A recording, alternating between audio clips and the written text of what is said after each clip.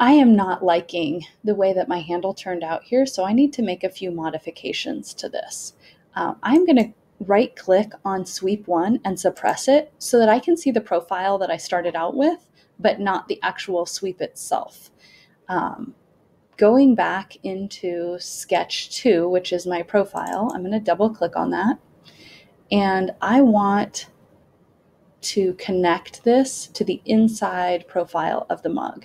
So I'm going to turn on the visibility by clicking the eye of my sketch from the beginning. So you can see now, I can see this sketch. I'm going to try coincident and see if I coincident the end point of my profile to the inside of the sketch, if that solves my problem with the sweep, not looking like it goes all the way through. I'm going to do that with both the top and the bottom.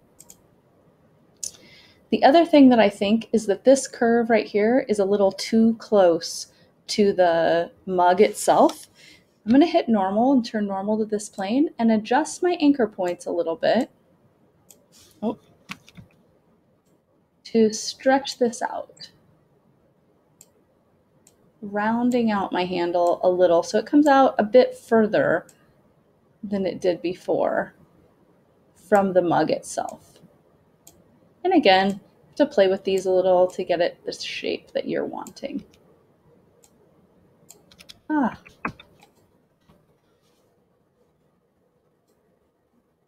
Huh.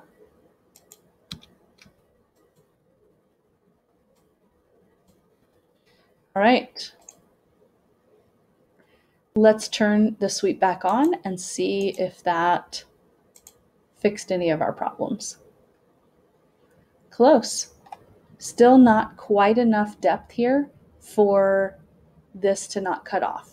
So now I'm going to go in and adjust my sketch 3 to see if I make this not quite as thick. So again, I'm going to hit normal to zoom into this, and I can rotate so that I'm facing the right direction here. I want to change this 0.45 to 0.35. We're going to make it just a little bit thinner and finish. And I'm going to orbit and go see what happened there. Did that help? There we go. So now my handle is touching at the top and bottom of my mug. Okay. I like that a little bit better.